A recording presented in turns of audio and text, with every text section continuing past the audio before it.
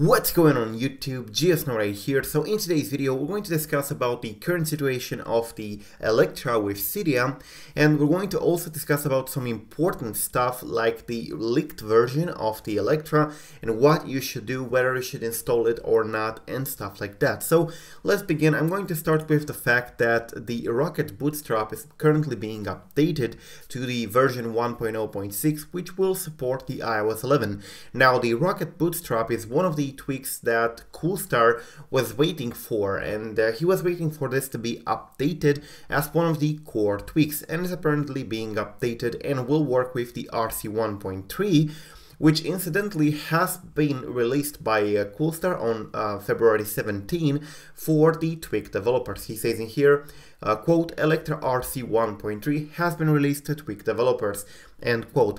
Now, around these Electra RC builds, which are only intended for developers so that they can update their tweaks before the grand release, there is quite a lot of drama because a tweak developer that had the version containing Cydia has leaked it into the general public on the internet, and a lot of people downloaded the version, which, guess what, is very unstable, and it already created some problems. So if you're coming across the leaked version, which is now floating around on the internet, and a lot of websites have been fast to pick it up and mirror it, do not download that. Do not use it, because if you do that, you will ruin your device and you will ruin your chance to get the stable Electra once it comes out. I'm going to read you a couple tweets from Coolstar that will definitely convince you not to use the leaked version, although the leaked version apparently contains Cydia. So the first one is in here, quote, for those wondering, the leaked RC or Release Candidate 1 copy uses a bootleg half-assed attempt to recreate our Bootstrap tar, so do not use it if you actually plan on using Electra's official release. The reason for that is that there will be apparently some check, and if the device is detected to have been jailbroken with the pirated copy, you will not be able to use the original version. So I'm going to show you. He says in here, quote, people who used the leaked Electra RC 1.x IPAs will not be able to upgrade to the final version. If you've used the leak, enjoy leaving your pirated copies bugs until you future restore or manually clean up your file system. People with legitimate copy will be able to upgrade.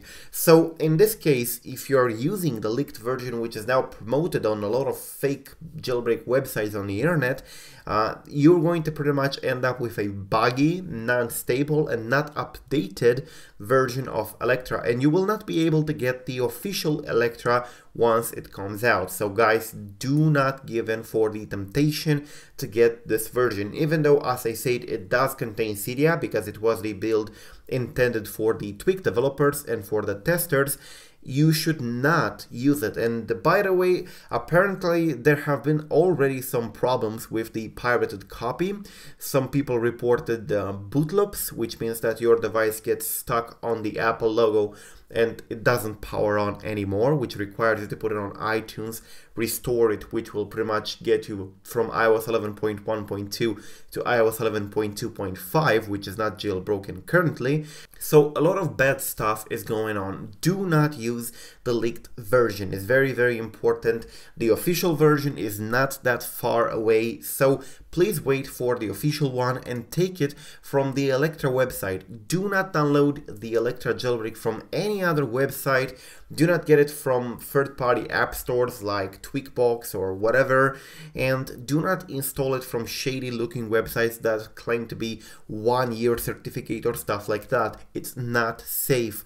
They are bundling the application with ads. They're actually able to modify it if they want, so you never know what you're installing on your device if you get it from a different place. Anyways, that's currently going on. I really wanted to make this public to let you know that there is a leaked version, but you should not install it because it will ruin your chance to jailbreak properly once the Electra is out. So yeah, that's pretty much it, guys. Thank you for watching. Do not forget to subscribe to stay updated. I am GSNO. Peace out.